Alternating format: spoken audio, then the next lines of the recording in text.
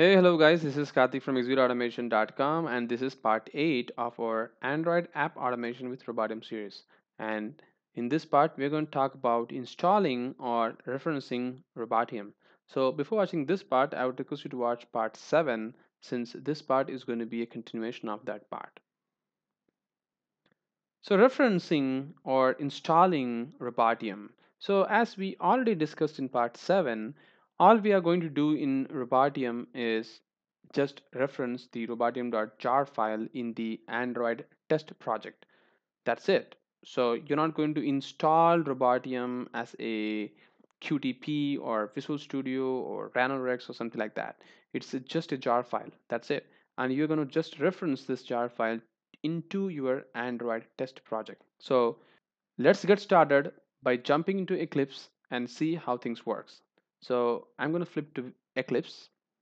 So this is our Eclipse and this is our Android application which we developed in our previous videos of this video series in part 5 and part 6.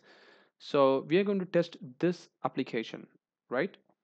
And I have my Android up and running here. So you can see that my Android is up and running right now, right? So what I'm going to do right now is I'm going to create a Android test project. So for that, just hit File, New, and there is something called Others. Just select that. And here in the Android, you have a project called Android Test Projects.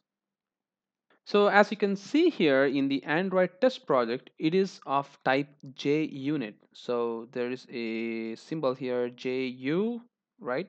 So this icon represents it's a JUnit test project, which means this project is actually built on the top of JUnit, right? So I was just trying to mess up the Android JUnit test project, and I was just trying to use a test ng kind of stuff to run multiple test methods in this particular project, but it was showing me some errors. And then I figured out that this Android test project is actually built on the top of JUnit. So if you use test ng test runner, then it's going to throw you some different kind of errors, right? So don't try to mess up those kind of things because I already figured out that it's not working. Maybe if you try to figure out in a different way, it's always a very good thing. Just share that to the community. It would be very, very helpful to other people as well. All right, so then I'm going to select this project and then I'm going to hit next. So it asks for the project name and you can give any project name. So I'm going to give this as calculator test project. All right, so which is great. Oh, what is it? There's an already file or directory named calculator test project. Hmm, maybe calculator test is fine. And then I'm gonna hit next, and it asks me to choose the project which you're gonna write the test. So I'm going to select the calculator, so which is the one I have already, and then I'm going to hit next, and it's asking me for the target SDK, and I know that the target SDK is API level 19, so I'm going to select that, rather selecting the API level 18, and then I'm going to hit finish. That's it. So this will create a Android test project for me in my Eclipse.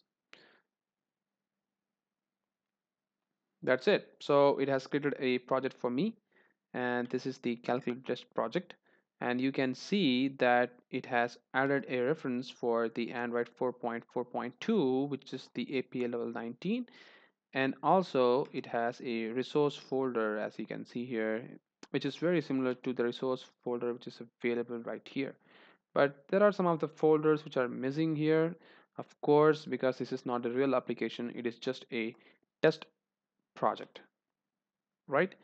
And then what we're going to do right now is we are going to add a class file, a actual JUnit test class file to this particular package. For doing that, just right click it, and there is an option called new and JUnit test case. As you can see here, if you select this, this will show you a new JUnit test case window. And here you can give the name of the test case, right? And here you can also see there are two versions of JUnit. One is JUnit 3 test and another one is new JUnit 4 test. But we're going to work with JUnit 3 test case right now, right? So I'm going to select this option as it is. And then it is saying there is a package com.example.calculator.test. So it is automatically creating a package by default for me. So I'm going to leave it as it is for now. And then I'm going to give a name for this particular test case, and let's give a name, a very meaningful name. So let's say I'm going to add the two numbers in my calculator. So I'm going to give the name as add test case. All right. And then there is a superclass thing. So what is this superclass? So in superclass, we need to actually put the instrumentation activity instrumentation. And if you hit browse, you can see that there is an activity instrumentation test case and an activity instrumentation test case 2, right? So you can ask me what is these two classes. Actually, you can go to Google and just search for activity instrumentation test case 2. All right, and here if you just go to this particular website, which is nothing but a developer.android.com website, you can see that this class provides functional testing of a single activity. So the activity under test will be created using the system infrastructure, and you will then be able to manipulate your activity directly. So you can also perform UI thread testing, and also you can set the activity.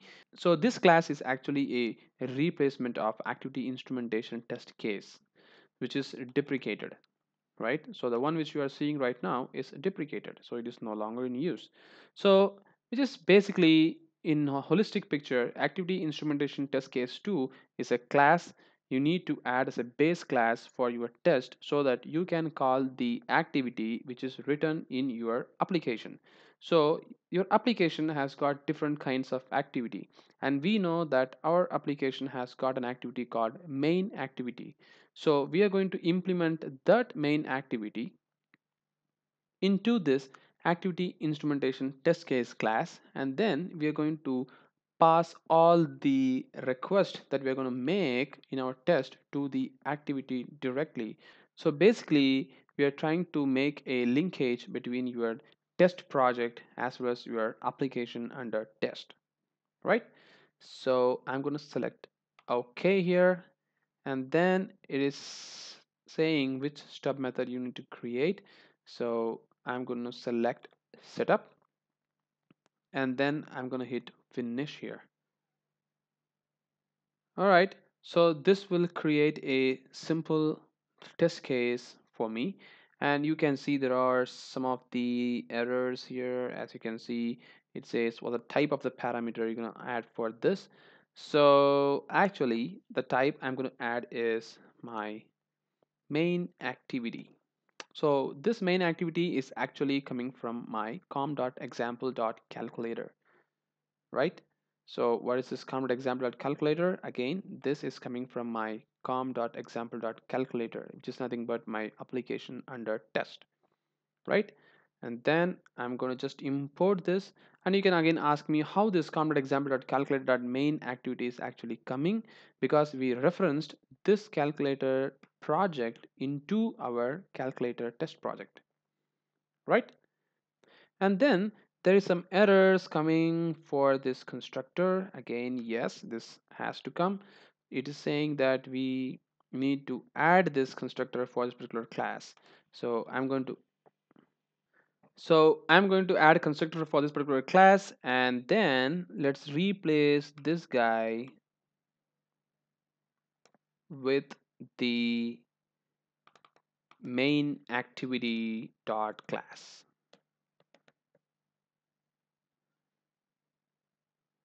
All right, just hit save.